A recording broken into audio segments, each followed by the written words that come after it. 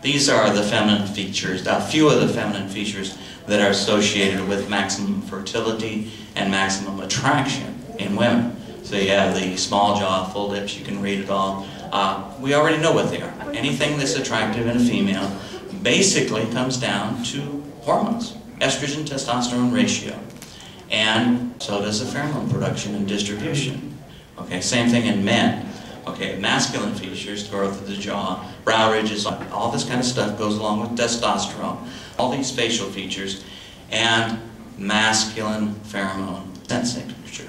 Simply put, the mind's eye is a network of nerve cells that integrates hormone responses to pheromones with visual input, with other sensory input from the social environment. And the social environment is other people. That's what makes it species-specific. This network of nerve cells manages input from all of the senses, produces the appropriate behavioral response by changing levels of hormones. Okay? So, to sum up what I've said so far, preferences for food and our sexual preferences are conditioned from the day we're born.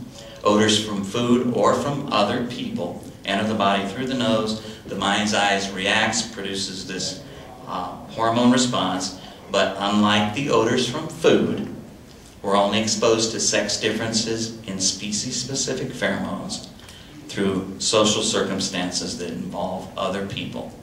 It's the unconscious association with other sensory input that allows the pheromones of other people to determine who or what we prefer to see, hear, touch, or taste. If you look at the history of that response, you're going to have to get back to something that involves hormones and conditioning.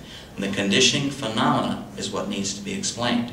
So when somebody reports there's a change in oxytocin that's associated with this, if they tracked it back far enough, they see that that change was also associated with pheromones. After conditioning to the pheromones, we behave differently than we otherwise would, and differently than someone else does. So that's why your sexual preferences may be very different than someone else's.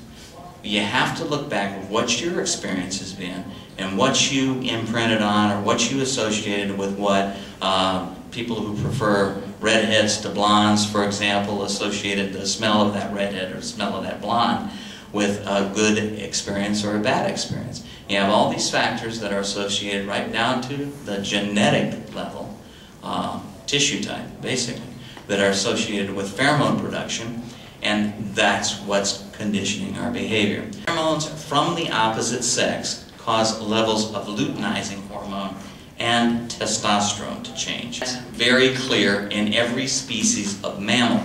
This is what happens. Luteinizing hormone drives estrogen and testosterone. It gets women who prefer men exhibit an LH and testosterone response to men's pheromones. Men who prefer women exhibit an LH and testosterone response to women's pheromones. We have this animal model that extends very well to humans, and I guess that's what first caught my attention was when I learned enough about biology to stop looking at the psychological text with case studies that didn't really explain anything to me. I started looking at the animal models and saying, well, hey, this really makes sense, and there's this hormone that appears to put everything together.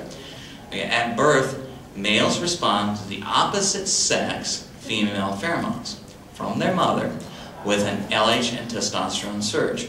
That's their first erotically charged experience from a physiological level. Females don't get that response because they don't respond to same-sex pheromones. So immediately at birth, and for about 3 months afterwards, you've got this tremendous surge of testosterone that's rewiring the male brain in a more masculine direction.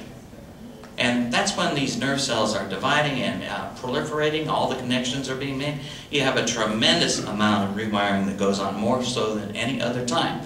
But all throughout life, up until the changes with puberty, you're getting the same kind of conditioned response to the pheromones of the mother or anybody else that's in the social environment.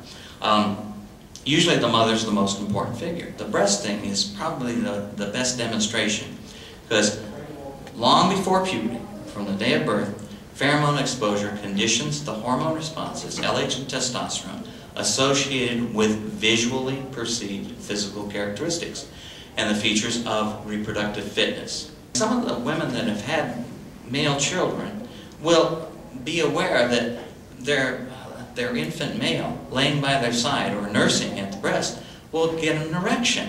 And they say, oh, isn't that cute? He's got a little woody, right? But they have no idea that at the same time he's imprinting on the breast and the pheromones associated with his mother, causing a hormone response, and then at puberty get that testosterone surge again. It's kind of a physiological reminder of his past and the conditioning, and all of a sudden adolescent males manifest their conditioned preference for large-breasted females, because every breast is large to an infant male.